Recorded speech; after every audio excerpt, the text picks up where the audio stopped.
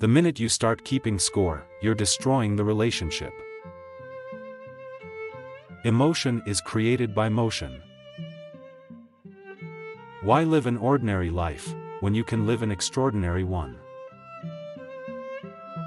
People are not lazy. They simply have impotent goals, that is, goals that do not inspire them. Your current situation does not determine your future. Your future is determined by your decision to succeed. Success in life is the result of good judgment.